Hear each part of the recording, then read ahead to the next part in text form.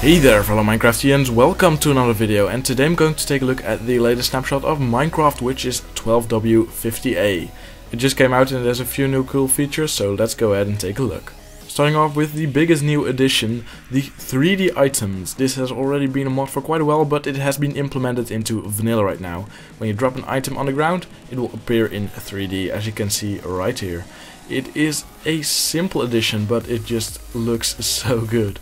And I really think this is a great decision to add this in.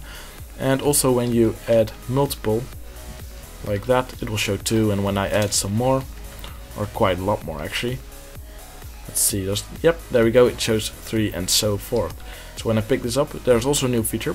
You can hold Control and then press Q, and that will drop the entire stack at once. Very useful if you want to give a stack of something in multiplayer, so you don't have to go into your inventory and blah blah blah.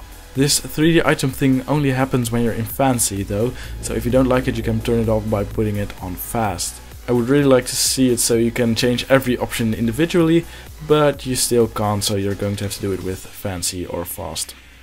When you cycle through your items in your inventory, you can see the name pop up above the HUD for about a second or so. If you don't like this, you can turn it off with a configuration file. I'll show you in the description how you can do so. Now another new small addition is that you can also find these enchanted books in dungeons, and you can trade them with villagers, even though that is quite rare. I've spawned a lot of villagers, but I couldn't find one that traded it, but maybe it's just my bad luck. Now let's move on to the next thing, which are fireworks. Yay! There has been an update.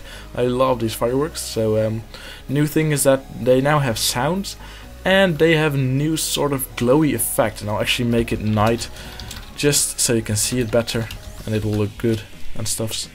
There we go. And when I just fire this clock up, you can hear sounds and the new glowy effect, which is really cool if you ask me. Let's see, let's take some out.